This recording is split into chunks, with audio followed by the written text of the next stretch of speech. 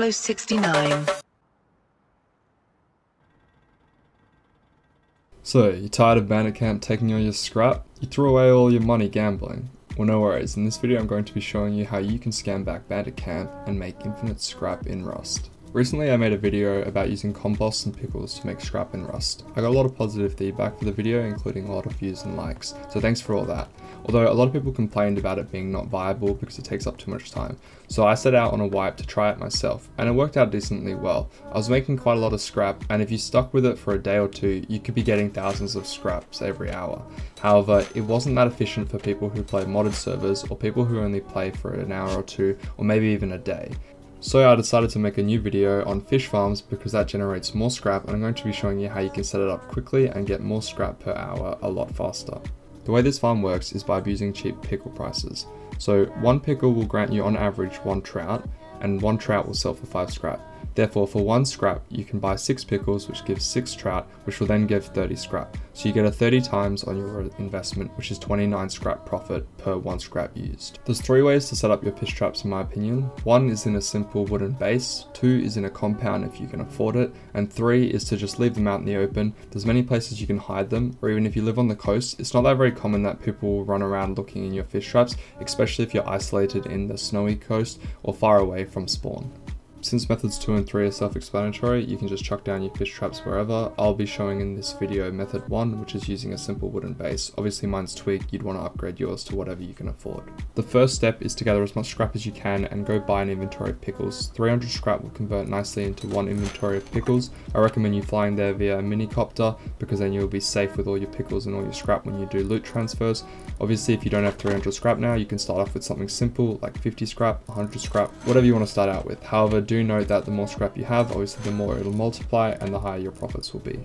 And don't forget that this scrap is going to be times by 30, so the 300 scrap you initially put in will then result in 9,000 scrap. You can't transfer 9,000 scrap worth of trout at once, you can actually only transfer 1,500. That could be 3,000 if you did it with a partner, which means you buy the pickles once, and then you and your partner have to do 3 trips worth of trout back, and that'll grant you your 9k scrap. You can rinse and repeat this process, but 9k scrap is a lot. A fish trap has 6 slots. That means that you can leave 40 pickles in there, leaving 2 spaces, 1 for the trout and 1 for the minnows. Because it takes roughly 4 minutes for each trout to be caught, this means that 40 pickles will last you 160 minutes, which is 2 hours and 40 minutes. Alternatively, you could use 50 pickles, which grants you an extra 40 minutes, which means you don't have to check them as often. Instead of 2 hours and 40 minutes, now every 3 hours and 20 minutes. Although I wouldn't recommend this because then you don't get any minnows. However, it does have its upsides if you're going to go AFK overnight, because then you'll get 50 trout instead of 40 when you log in the next morning. There's not really much more I need to say. It's really simple to set up and it's really simple to use. So now all you gotta do is just keep transferring your trout, pickles and scrap and you'll be making a lot. A simple base like this only has fish traps, and here let me give you some stats about them. Each trap will grant 15 trout per hour, which is 75 scrap once sold at Bandit Camp, times by 10 because this little farm block has 10 fish traps, that's 750 scrap per hour. I would recommend at minimum having one of these sets of 10 per group member, so that means if you're a solo that's 750 scrap an hour, or if you're up to a quad that's 3k scrap an hour. If you're a clan or zerg and you have someone who's dedicated to staying at home, or you just regularly check in within the base, I'm sure you could easily manage 100 fish traps, which is 10 of these blocks, and that will grant you 7.5k scrap an hour, which is well over a box of scrap before half of the day is even over. A quick disclaimer is that these stats are pulled whilst I was near my fish traps. I am told that if you go away they do slow down, so it seems a little bit OP at now, but if you're running around doing actual Rust stuff then it's not going to be this strong. However, I do know for a fact that a lot of clan people have people who are dedicated to staying at home, farming, sorting boxes, crafting, that kind of stuff. If they're always going to be around then it will be this ridiculously OP. Alternatively, if you have people who go AFK a lot, then that's easy, they can just go AFK and the fish will still keep coming in. Or if you're really sweaty, you can set up an alt account and just have them AFK in the base. Up to you. The only kind of difficult part about this setup is actually placing the fish traps, so building a base around them can be a little bit difficult because they're really picky, so you have to be careful when you're placing the base that the fish traps will actually go there. Fish traps themselves won't go in shallow water and they won't go in deep water. You have to find a nice place in between. If you look at the map, you can see right before it's about to hit the water where you can swim, which is noted by the blue water, then you can place your fish traps there. If it's still too shallow, they won't go, so just muck around with the fish trap placements and you can see when it goes from red to blue. A nice trick that I found out is if you swipe from left to right, you can set out a nice location. You want to be building in verticals because that's the easiest way to build.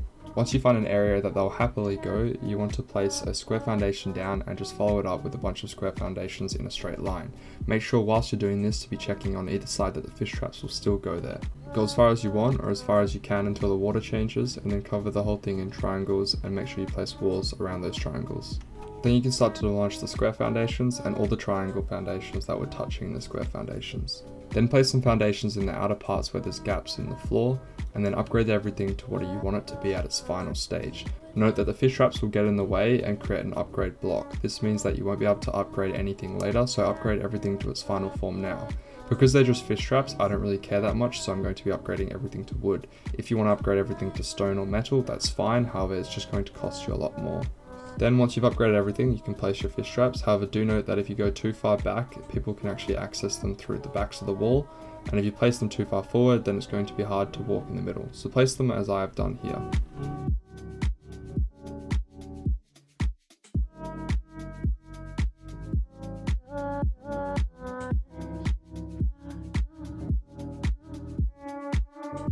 Then you can seal off your base and you're done. Now all you have to do is maintain your fish traps and transfer the scrap every hour or two. Enjoy the benefits, and I hope you guys enjoyed watching. My recent farming videos have been doing really well, so a big thank you to everyone who watched them. Feel free to leave suggestions in the comments or even DM me on Discord if you have any queries. Thanks for watching, guys.